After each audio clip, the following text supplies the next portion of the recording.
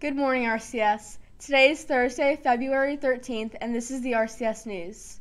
This is another busy weekend at RCS. Today we have our after-school bowling. Come out, enjoy the fun. Tomorrow we have our annual Valentine's Day parties in our homerooms. Please remember to thank your teachers and room parents for making our Valentine's Day so special. This Saturday evening at RCS will be the special person dance for all RCS girls and their special someones. Last year's event was a huge success, and this year's event is sure to be a great night. Guinness World Records has named a South African restaurant as the most official title holder for most varieties of milkshakes commercially available. With a total 207 varieties on their menu, Gibson's Gourmet Burgers and Ribs has a milkshake to satisfy every sugarholic.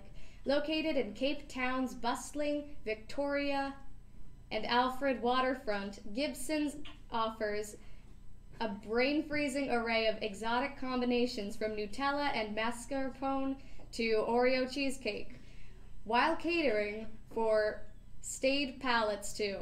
Fat-free, vegan, and adult-only alcoholic options are also available. Sounds like a great field trip.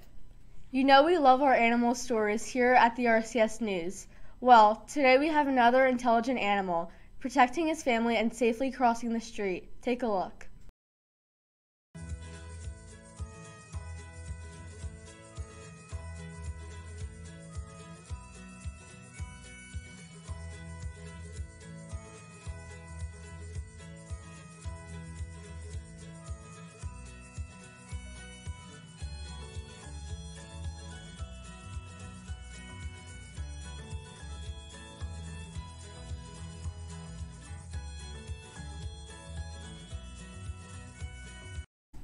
Parents are parents in every species. Great story.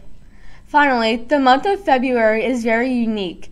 It is the shortest month of the year, and what about the changing last day? We'll hear with a little more on that. Pesky and elusive 29th day is Jack Tarnamosa. At some point in school, your science teacher probably explained to you that there are 365 days in a year because that's how long it takes for Earth to complete one full rotation around the sun. What they might not have specified, however, is that it's not exactly 365 days. It's actually closer to 365.2421 days.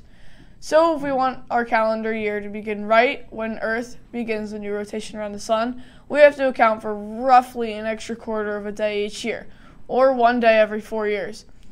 Julius Caesar and astronomer Sosigenes put their heads together to come up with what we now call the Julian calendar, which includes 12 months, 365 days, and an additional leap day every 4 years on February 29th.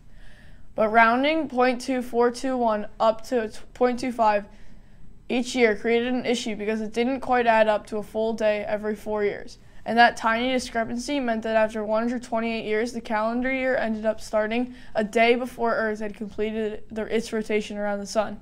By the 14th century, the calendar year was starting a whopping 10 days before Earth finished its orbit.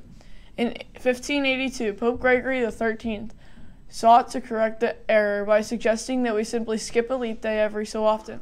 His Gregorian calendar, which we still use today, mandates that we omit the leap day during years evenly divisible by 100 but not by 400. For instance, the year 2000 included a leap day because it's divisible by 100 and 400. The year 2100, on the other hand, will not include a leap day because it's evenly divisible by 100 but not by 400. Gregory XIII's correction to Caesar's overcorrection is itself a bit of an undercorrection. So we'll probably need to reevaluate our leap day protocol again in about 10,000 years. Have a great day, RCS, and make the most of that extra day this month.